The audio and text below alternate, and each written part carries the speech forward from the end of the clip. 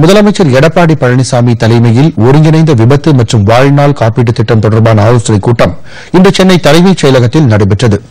இந்த கூட்டத்தில் மாநிலத்தில் ஏற்படும் விபத்துகளை குறைப்பது மற்றும் விபத்தினால் பாதிக்கப்படுவோருக்கு காப்பீடு திட்டம் வழங்கப்படுவது குறித்து சுகாதாரத்துறை மற்றும் அரசுத்துறை அதிகாரிகளுடன் ஆய்வு மேற்கொண்டனர். இந்த கூட்டத்தில் துணை முதலமைச்சர் ஓ பன்னீர்செல்வம், மீன்வளத்துறை அமைச்சர் ஜெயக்குமார், வருவாய்த்துறை அமைச்சர் உதயகுமார் உள்ளிட்ட அமைச்சர்கள் மற்றும் தலைமைச் செயலர் சண்முகம் உட்பட அரசுத்துறை முதன்மைச் செயலர்கள் கலந்து கொண்டனர்.